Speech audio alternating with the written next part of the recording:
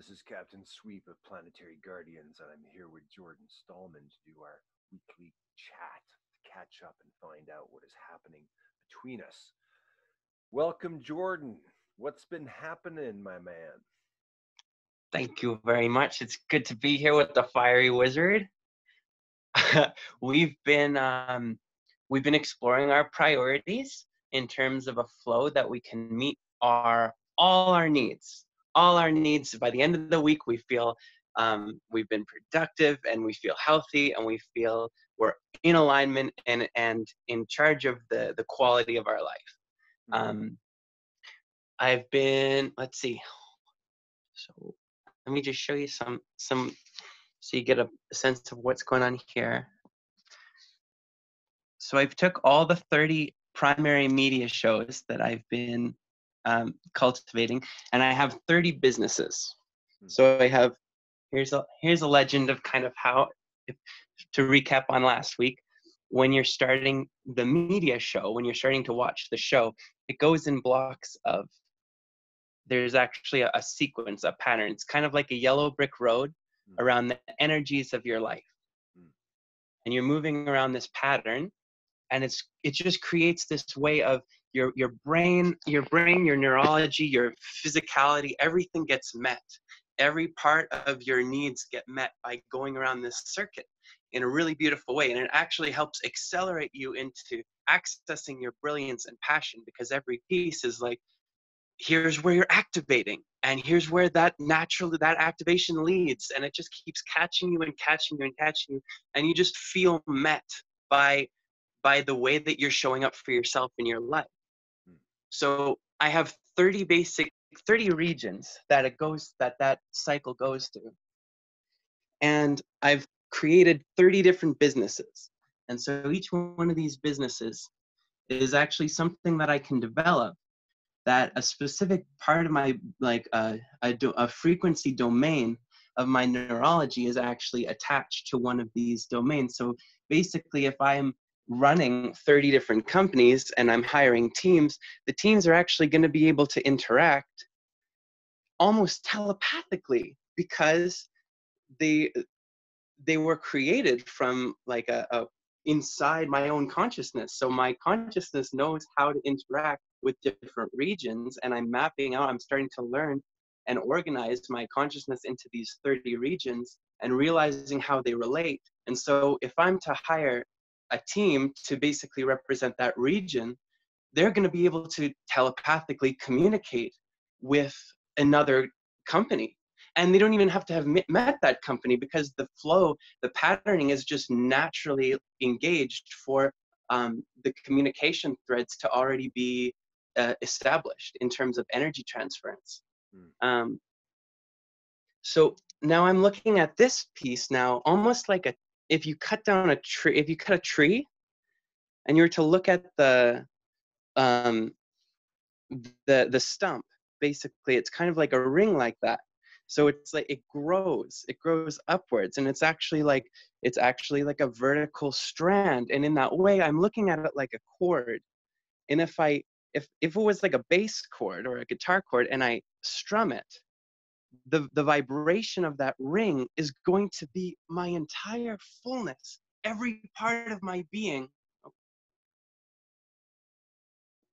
Oh, 1 second.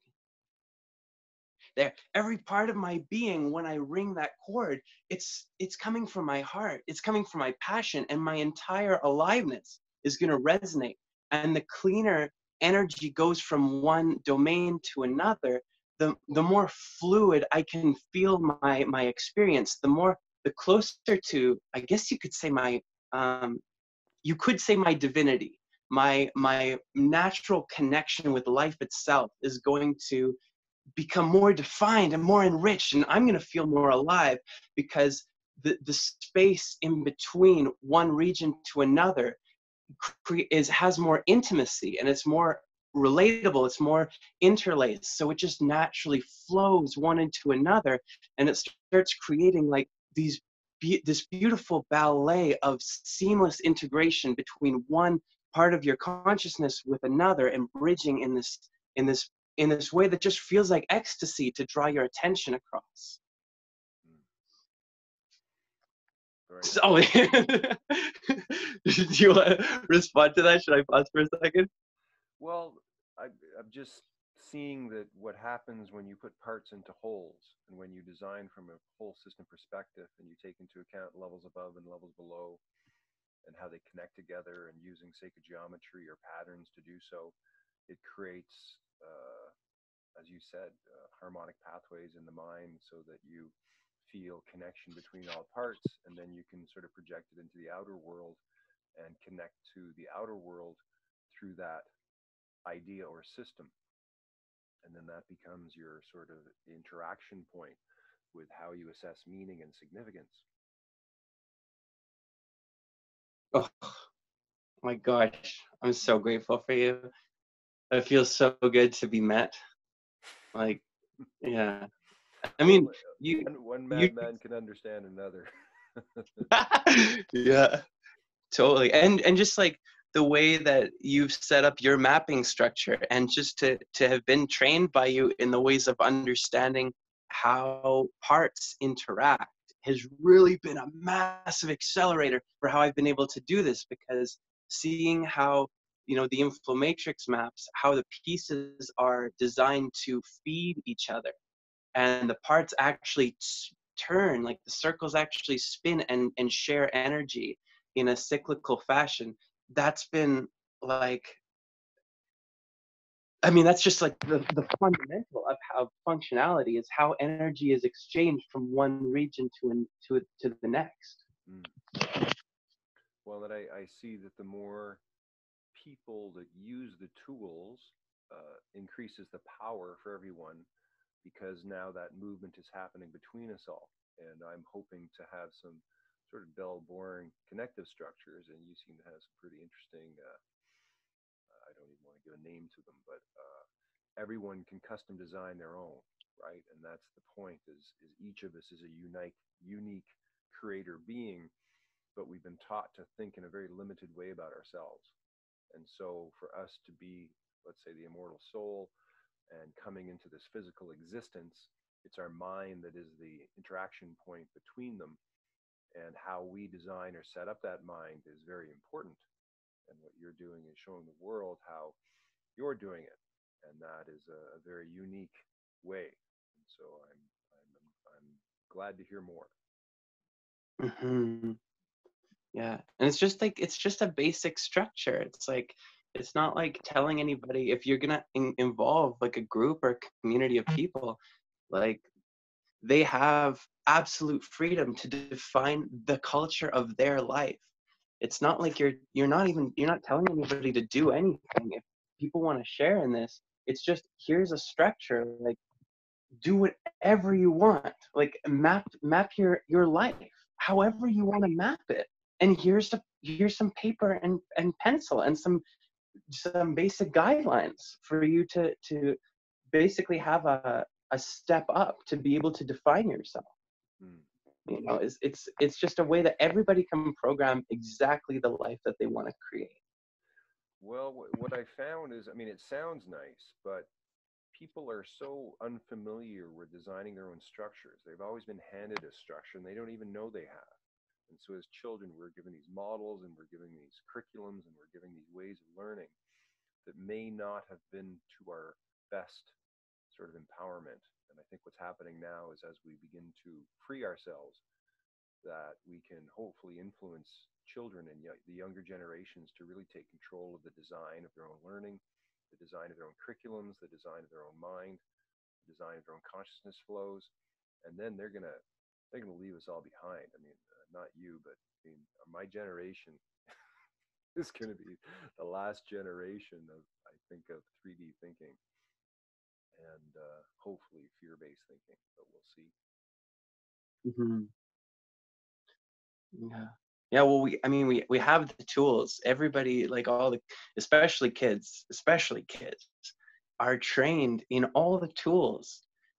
It's just in this paradigm, in this current like structure of society, the tools aren't being used in an optimal way to be able to co-create your dream reality.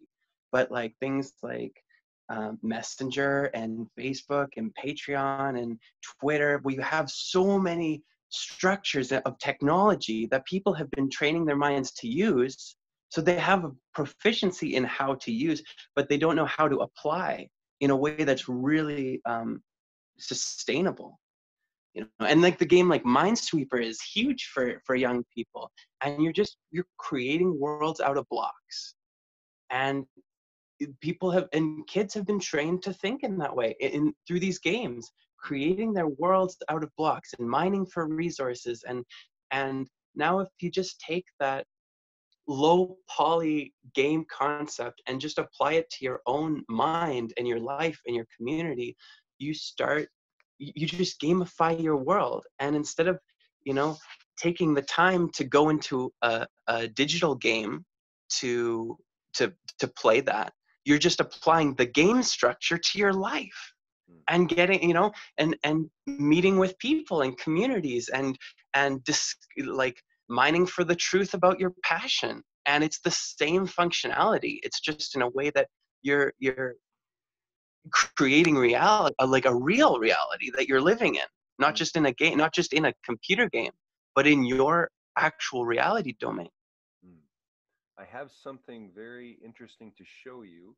That's a bit of a breakthrough for Planetary Guardians. Ooh, And okay. I'm just wait, I'll pause and then I'll share. Just wait a sec.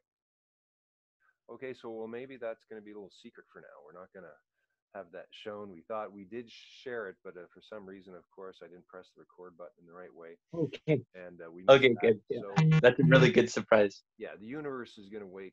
Maybe on the next show we can share that with you and get Jordin inside there. But basically, what we're doing is we're creating the Inflow Matrix software system, which is the operating system behind the shared knowledge communities and the various ideas behind Planetary Guardians. And then on top of that foundation, other people can layer on their different functional models and discoveries or inventions as Jordin is doing. And so what we're doing here is we're uh, having a little chat once a week to explore ideas that Jordin and I have been working on for at least a year, and our creative modes seem to connect in a way that is very powerful because we're coming at it from such different places. And I seem to have the inflow matrix, and he might have the outflow matrix, but we're still exploring what that is, because whenever you bring conceptual models together and different ideas together, sometimes they match and sometimes they don't. Sometimes you have alignment and sometimes you don't. But what I find with Jordin, he's very open to experiment and play and to see how at least what I'm offering works with his own models. And then he shares back with me, and I learn from him because he has models and interpretations of reality that I don't have. And so when originators and creators come together and they bring their work together with a spirit of cooperation rather than competition, which can happen a lot between older and younger men and different people like that. But we've worked through quite a lot of that. Not to say that it won't come up again, but as creators, it's a difficult space to meet another creator if you haven't got your own work out in the world. And sometimes you're looking for help, and the other person's, no, I don't want to help. I want to take what you're doing and go do what I want to do. And that sometimes doesn't go over that well. And it's hard to find people who can really share creativity with a constant awareness that, it's a delicate and subtle road, and it's not always easy to understand where another person's at and what they want to do with their own work and what they want to do with their own life. And so conflict can happen, and I've seen that quite a lot over the years with me and interacting with other people, because what I have is a structure that does integrate with other people's structures, but they may not want to, and they may not want to learn whatever it is that I'm putting forward, even though what I'm putting forward is hopefully an infrastructure for us all. And that isn't always understood or appreciated in the moment when your system may be imposing its beliefs and ideas and values upon someone else's mind. And so that is something which, in the course of this, I guess, discovery together and with other people, is we're looking to find out how to create things that work, how to create a larger infrastructure that basically helps with the infrastructure and the marketing for creators so they can bring their work into the world in such a manner that it's not imposing or stealing or taking the stuff and running with it. And as the old paradigm does to so many artists, that we want to build an infrastructure that is supportive, is loving, that is caring, that takes into account the eccentricities of each artist, and hopes to build a platform that all can really make the living that they want on. So I don't know if you're experiencing that, Jordin, but that's what we're attempting to aim at. Yeah, that's beautiful. Well, very well said. That is a beautiful dream, and yeah, it feels like both of us are on the, like creating that in our own ways. And I know a lot of other people, especially now, are people are looking for like community and communities to come together and to feel um, really feel a sense of love within their community, and artistic exchange and interaction and validation and accountability, and and how they can feel fulfilled in, especially this time where everybody's kind of physically separated. We need to still maintain um, really a sense of community and a sense of interacting and engaging with the community. Mm. And so these structures are exactly what we need for that. Okay, so I got a question for you. You're talking about 30 shows, 30 businesses, and I know that I deal with a lot of high numbers and things that I do, and it may not appear to people that I'm doing anything because I'm just scribbling on papers and moving them around, and people may not understand the design process quite as we do. So I'm wondering, in terms of practical reality and you making those shows and making one, do you have to work on all 30 at the same time? Are you Yeah. going to work on one and bring it all the way through and then duplicate it? How are you going to go about actually making these shows? Um, moving like lightning. Um, Across all the shows simultaneously, all the businesses simultaneously. The more they need to all grow like a ripple out together. You can't do one and then another, because it's actually a sustainable model. So one business actually takes the resources and the development of another business to be able to develop itself. And you're familiar with this. There's a thing that like kids would do, where maybe five kids get in a circle, and they bend their knees and they lean back onto the person behind them's knees, and they form a circle, and they're all able to continue standing and support each other because they're all present simultaneously. If one person leaned down, they would just fall over, but since the other person has their back, they can maintain keeping their back like supported, while while the next person supports them, and the next person supports them, and the next person supports them. Mm. And so actually so it's kind of like if you're looking at, if one business is your right arm, you don't want to just spend all the time developing your right arm and have this really strong right arm while the rest of your body is, you know, and if you're like, if you went about developing your body in that way, you wouldn't even be able to make it to maybe the gym or to be able to work out, because your body would be so neglected on the other parts of it Mm. that you wouldn't even be able to get to the weight to start working out that arm. Okay. So you really need to have an interlaced pattern, and that's why this map is so handy, because it shows you a way that energy can move from one to the next. And it's not designed in a way of 1, 2, 3, 4.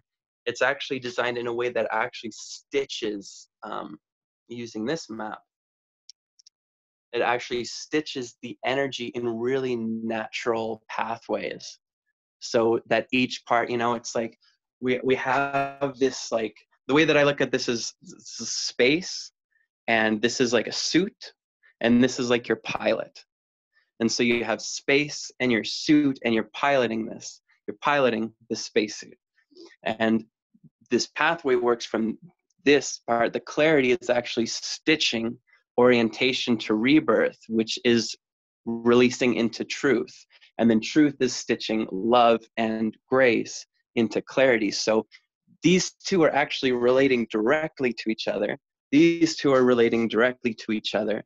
But this one is like interlacing the pattern. Basically, it's crisscrossing so that it has a very balanced way of interpreting this data, this energy transference.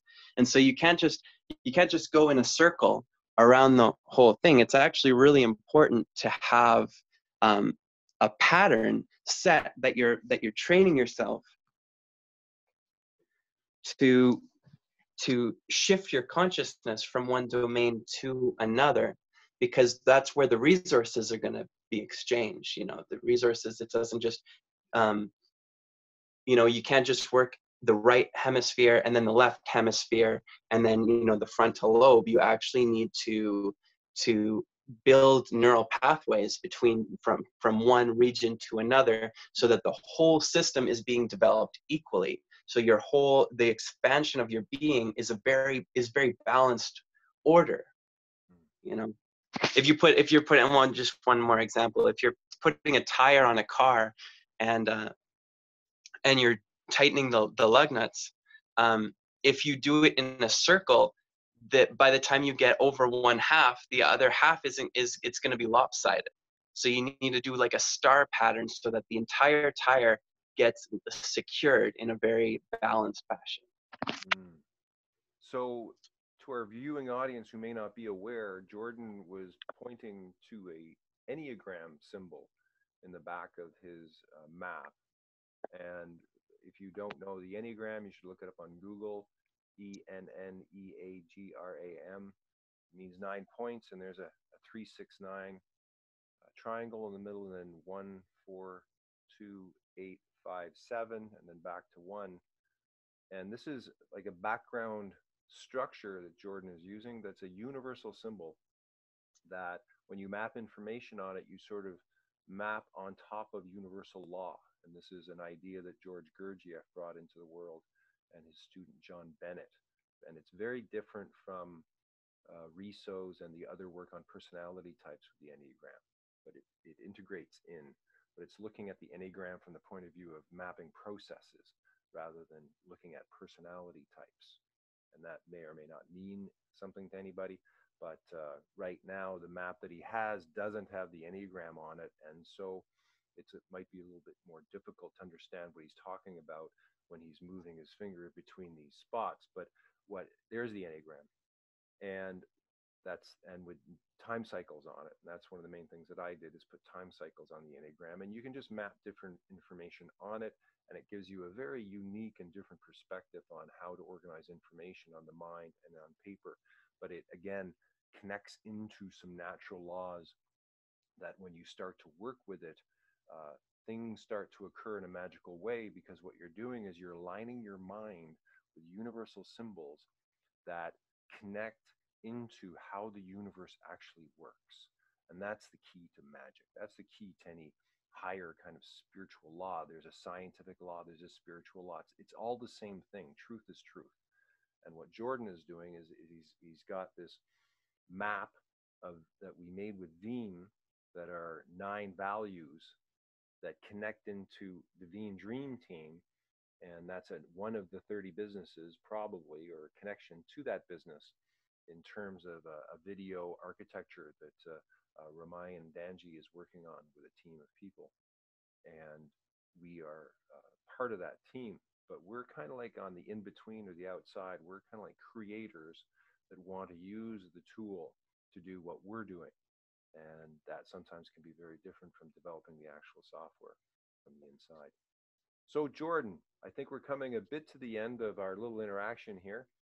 And I want to sort of maybe assess how far you've come in the last week.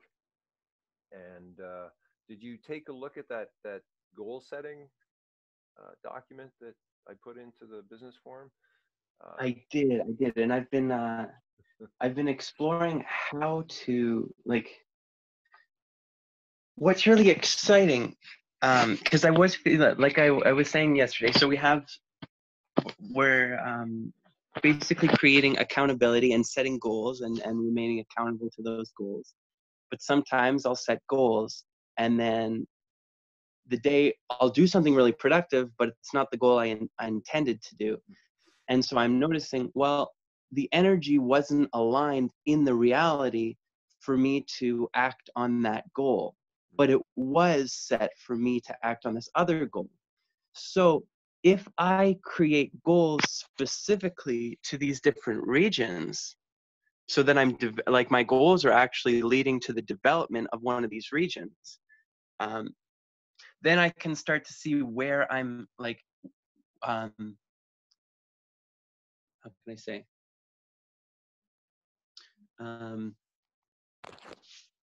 Basically, what would be really helpful is how I could view my achievements in succeeding my goals. Is if I could look back on what I've accomplished and see the data of how my mind was how my energy was flowing through the days. So it's like if Thursday I was like really into, I was really physical, I wanted to maybe work on some dance routines, right? And maybe do some like artistic projects like clothing design. And then the next day I wanted to take like a, research and development, take a business course and explore some, compile lists of potential collaborators, right? They have like basically isolating like what, putting them into categories and starting to see and mapping which categories, how can I aligning to what. This is pretty new because I'm still working out the categories. That's been the challenge, but I'm really excited to see how I flow. Like if I could see how my energy is flowing day to day and start looking at the tail of my temporal, like my past, basically looking at how I've been operating through time, day to day in terms of what I've been like successfully accomplishing, I can actually see where that energy is and how it's moving into physicality and business and development and music and video production, all the categories that I have. I can start to like explore patterns, and I can see patterns because once I sample that and see that pattern like of my through my past, through what I've been logging, I can look at that and say that's how my energy flows through the days. Like that's a sample of me, my actual life and my actual energy stream. So if that's true, that means I can count on energy being replicated in that pattern again. And so the more I log the categories of how my energy is flowing between achieving goals, by categorizing my goals, then I'm going to be able to understand how my mind is, how my energy is needing to be met in a sequential order from category to category. Right. Well, I think last week we spoke a bit about maybe not actually setting the goals, but actually just writing down each day what you accomplished, which is essentially what you talk about, right? And then tracking that over time and seeing, what actually occurs, as opposed to sort of trying to design what occurs.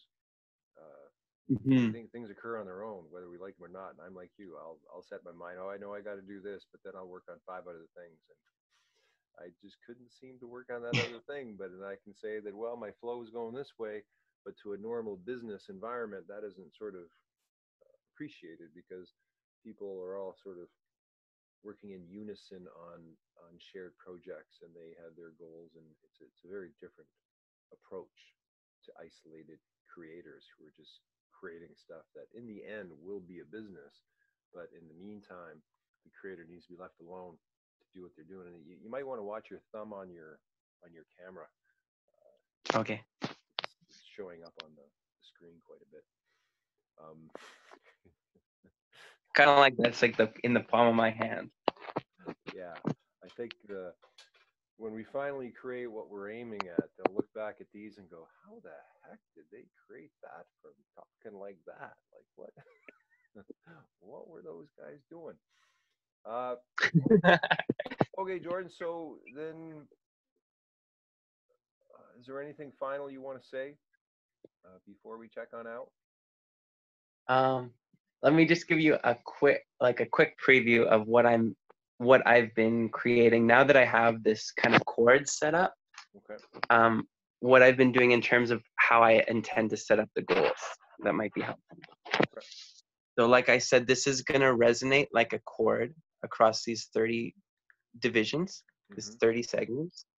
But if I actually have strings, like basically 30 strands, and I'm able to divide them into categories like R&D, file management, and page maintenance, social outreach and accountability, minor video production, music production, dance movement, and art and design.